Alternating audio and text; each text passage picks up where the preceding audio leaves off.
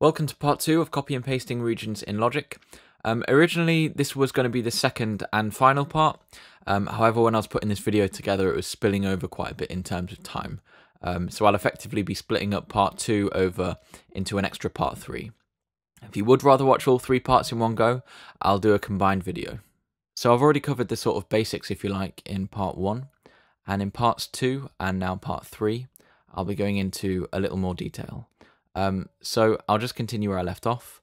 Something else you can do when it comes to copy and pasting is using this tool here, repeat regions/events multiple times. So if I just delete all of these and click on it, that brings up this little window, and it prompts me to put in the number of copies that I want. So I'm going to put 8.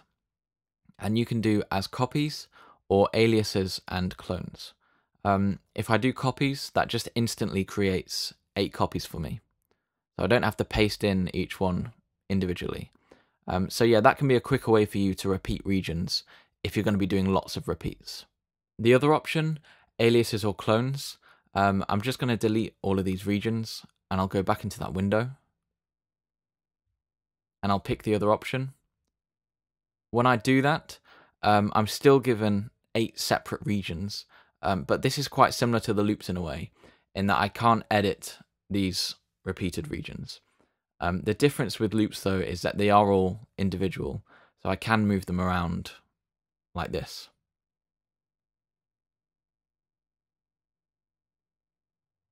Moving on, you can copy and paste lots of regions at a time.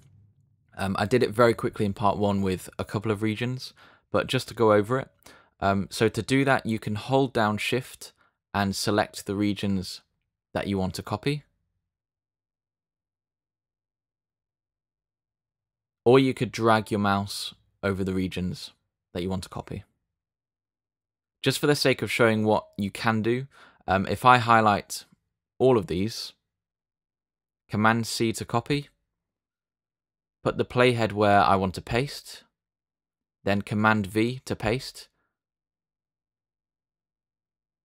I can duplicate the whole track if I want to. I'm going to bring up another Logic project here, and I'm going to be in this project for the remainder of this video and all of the next one.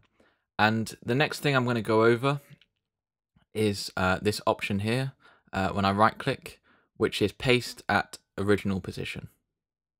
Now, an occasion where you might use that would be if you were copy and pasting a region onto a different instrument track, but you wanted it to be in exactly the same place in the timeline as the original region. And I've done that already here previously. So these two at the top are actually the same regions, and the one below is a copy of the one on top. And I did the same thing for these 2 parts down here as well, just below these. And I did some work with the panning on the left-hand side there. But anyway, the point is I did a copy and paste onto another track in exactly the same place. So if I just delete these copies, and I'll copy and paste them again, but this time I'll go through what I'm doing. Now let's focus on this second region down here. So I'll solo it. Now, if you were to go about copy and pasting this in the same way that I explained in part 1, you'd have to copy, so Command C, and then you would need to find out exactly where you need to put the playhead to paste. And in this scenario, that kind of needs to be bang on. So the pasted region needs to line up exactly with the original region. And if it doesn't line up exactly, that might lead to problems. So I want to be pasting in line with this first region. So I would need to go and find the start of this region. So I'm going to try and find the exact start of the region. And you'll see that it's not really slap bang at the start of the bar. And you'll see that it's not even in line with 1/16 of a bar. So you're kind of looking to see where the start of the region is. And it's a bit fiddly.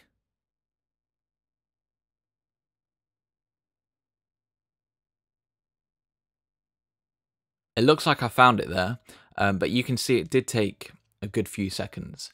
And now I'm in a situation where I'm insanely zoomed into this. And now I'm going to have to zoom out again, keeping the playhead where it is. I don't want to move it. Otherwise, I'll have to position it again. And what I'm going to do is I'm going to paste that onto this next track down here. And I think that has worked. But there's an easier way of going about that. A much easier way. So what I'm going to do is just delete this region that I've just pasted. And I'm going to copy the original region again. And now regardless of where the playhead is, if I do paste at original position with this strip highlighted,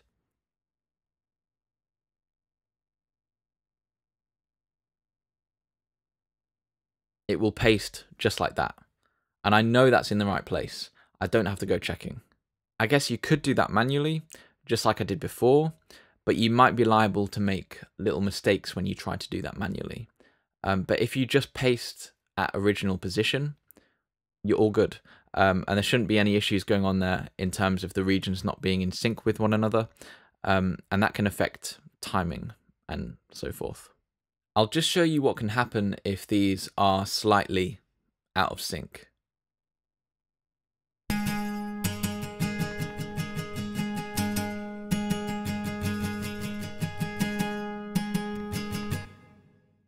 And I don't know, you might actually like that sort of effect. But for what I'm doing, they need to be completely in sync.